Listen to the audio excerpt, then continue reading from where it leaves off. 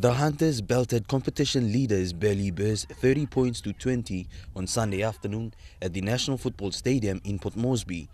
Redcliffe Dolphins took over the top spot after beating East Tigers 28 points to 22. From 20 games played, the Hunters are on 32 points with 14 wins, 6 losses and 2 byes, and a points for and against of 118. Is he going to go all the way? Tete! Shut the gate! The horse has bolted! Thompson, Tete! The top 5 teams are Redcliffe Dolphins, Burleigh Bears, SP Hunters, Townsville Blackhawks and East Tigers. The Hunters will play 3 more games before the finals. They travel to Cairns this weekend to take on the Townsville Blackhawks. Then the following weekend, they take on Northern Pride in Burleigh Park.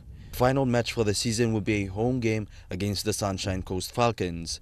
Elijah Lavette, National EMTV Sports.